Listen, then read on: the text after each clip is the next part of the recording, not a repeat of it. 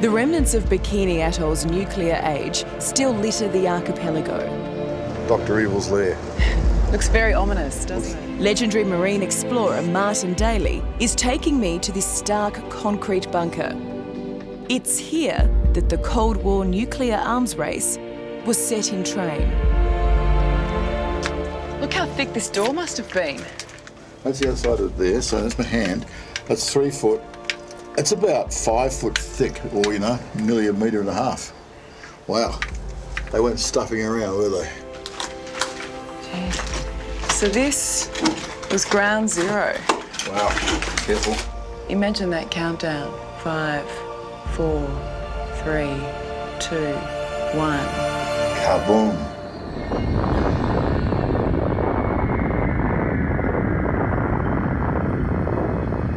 In 1946, the Americans started Operation Crossroads in the Marshall Islands. Curtain rises on the greatest military experiment ever undertaken, the atom bomb test at Bikini. Bikini Atoll was ground zero. For the next 12 years, they conducted 67 separate blasts, turning paradise into the most contaminated place on the planet. It was kind of obscene. Choose the most beautiful place in the world, then blow it up. Considering what they did to this place, does it amaze you that there's anything left? Well, nature's pretty resilient. I can't get over how clear the water is. Keep your eye out, we might see some manta rays in the channel here.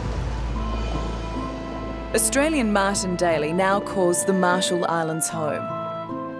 This tiny nation lies in the Pacific Ocean, roughly halfway between Australia and Hawaii. Bikini Atoll sits on the northern edge of the island chain. It's the military presence here and the US that have been the worst thing that's happened to here, and maybe the best thing. The waters around Bikini Atoll are like an aquarium. But it's these giants of the deep, the sunken relics of the nuclear blasts, that have made this place one of the most exotic and dangerous dive locations in the world. All these ships were fully fueled, fully provisioned. They had aeroplanes on the deck, aeroplanes in the hangar, knives and forks and plates. Nothing was taken off, and it was sunk intact, just to see what would happen. It's an expensive experiment. The USS Saratoga was one of the most famous aircraft carriers in history.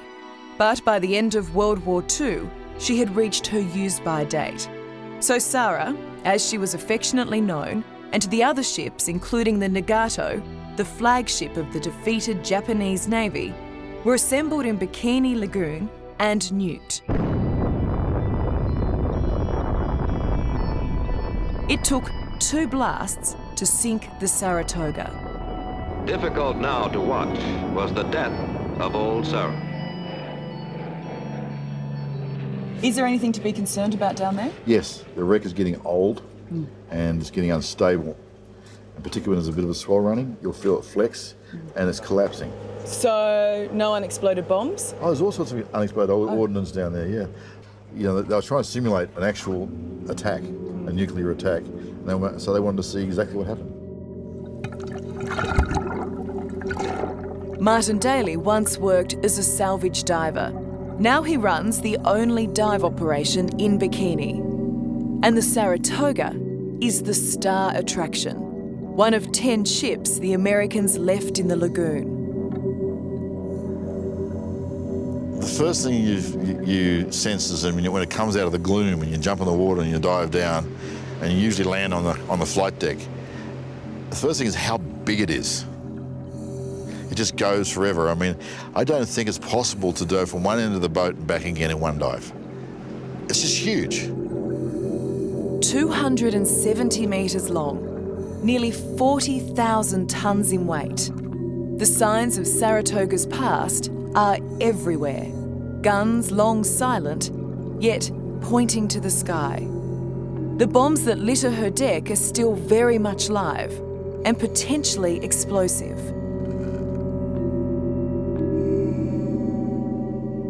But this isn't a war grave, and what makes the diving unique is all the relics to be found, like this bugle. And that's before you even enter the ship.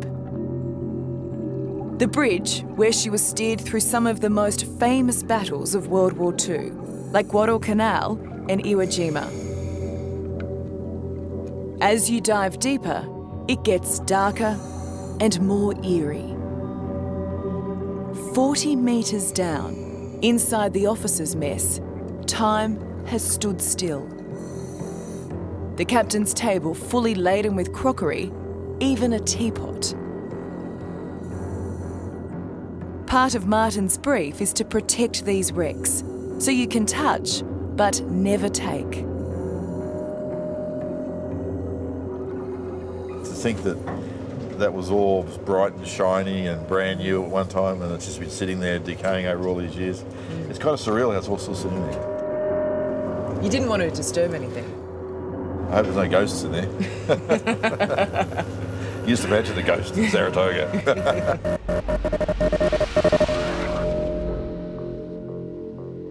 The ships aren't the only ghosts of Bikini. This was the ancestral home of the Bikinians. The islanders lived an idyllic life before the Americans came and asked them to leave, so they could use their lagoon for nuclear testing. The United States government now wants to turn this great destructive power into something for the benefit of mankind.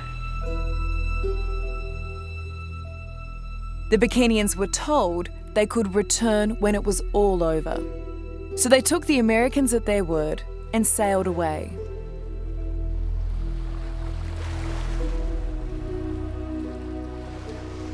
When they say we'll bring you back, they probably thought it was a couple of weeks. They didn't really know how long.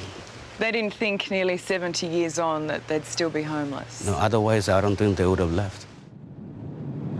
Allison Langdon is one of 5,000 Bikini exiles who are now scattered across the Marshall Islands. Many now live in urban squalor, a world away from the utopia they have lost. Do you want to go back to Bikini one day? Yes, I do. I do. Realistically, do you think that's going to happen? No, not even 0.000%. How do you feel about that? Very sad. I feel like we were robbed.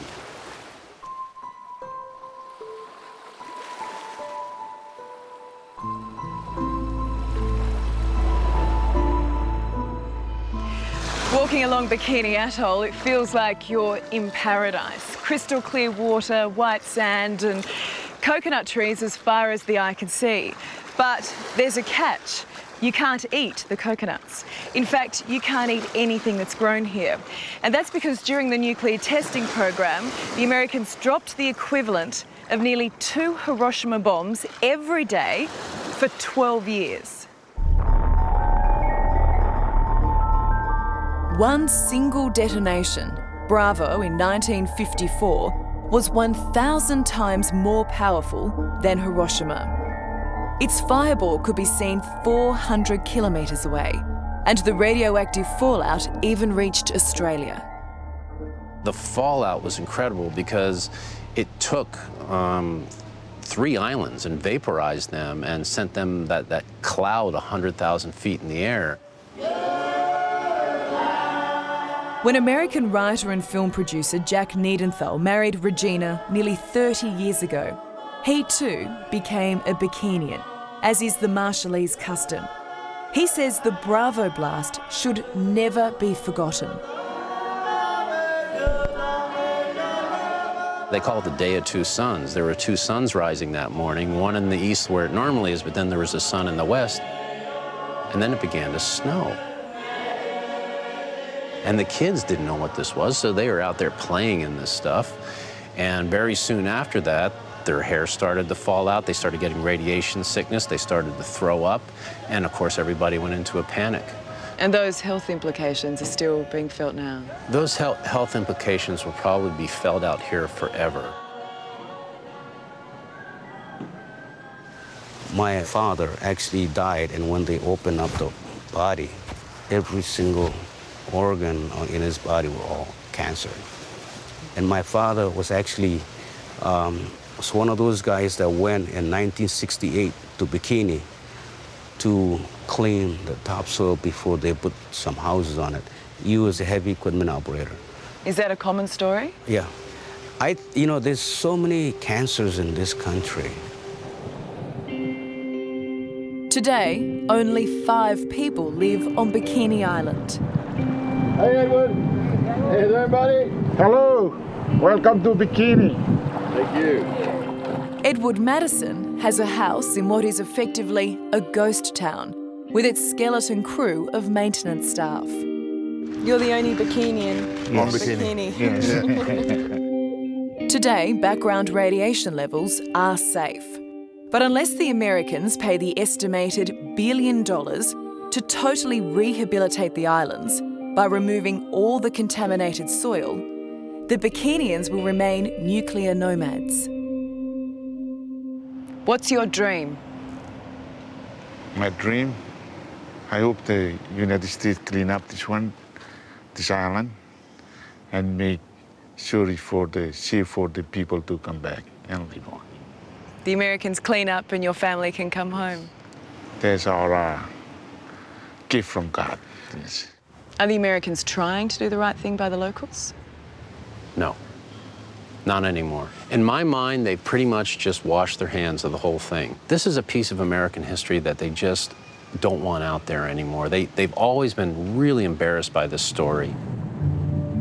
If there is any glimmer of hope in this tragic story, it's that nature has bounced back beautifully from the apocalypse. 1, 2, 3, 2, 3, 4, 5, 6, 7, 8, 9. I'm not getting in the water with those. The telltale sign of a healthy marine ecosystem is the presence of sharks. And here at Bikini Atoll's Shark Pass, they are everywhere. Ecotourism could well be the way out of this man-made nightmare, giving Bikini Island's nuclear cloud a silver lining. That's Martin Daly's great hope. We live for a speck of time, and I'm sure that the world ecosystem has gone through terrible changes over the years, and I'm sure that it'll always bounce back. The irony, of course, because humans were forced to flee, the sea life is replenished. Yeah, it's one of the most protected places on the planet, and that protection is obvious. So yeah, it's a special place. It's grabbed me. Yeah. Hello, I'm Allison Langdon. Thanks for watching. To keep up with the latest from 60 Minutes Australia, make sure you subscribe to our channel. You can also download the 9Now app for full episodes and other exclusive 60 Minutes content.